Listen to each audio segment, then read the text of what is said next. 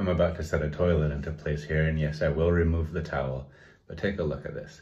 These are the bolts that will hold the toilet down to the flange.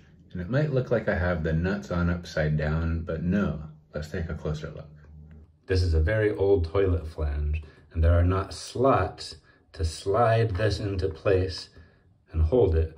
You have to just screw the end in. These are the old bolts. I'm not going to reuse them.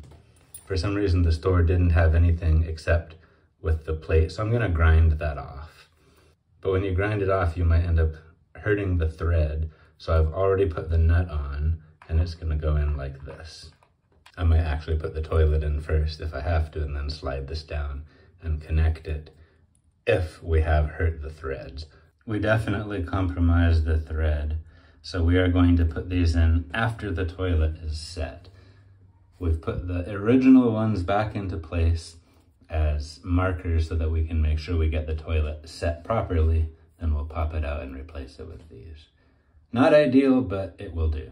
Here's our toilet. Normally the tank would not be installed at this point in time, but this is obviously a reset, and we're cutting corners a little bit.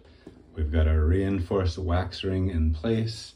I've definitely seen them stuck to the toilet and then set on. Sometimes gravity makes them fall off, and this is actually how the instructions said, so it's what we're gonna do.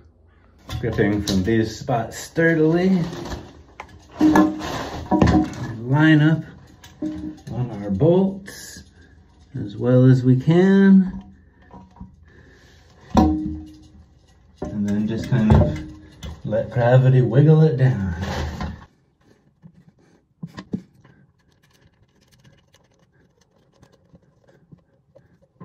Now, if you want to, you can caulk that line between the toilet and the floor, but two things. One, it should be entirely cosmetic. Water should never go anywhere except straight down from the toilet through the wax ring into the drain. Number two, I wouldn't caulk it until you've flushed the toilet at least once and made sure that water is going down exactly where it's supposed to, because this will be the only indication that you have a leak. And if you caulk it, the water won't get out, and it'll just kind of slowly rot through the floor and cause issues down below. So let's give it a try.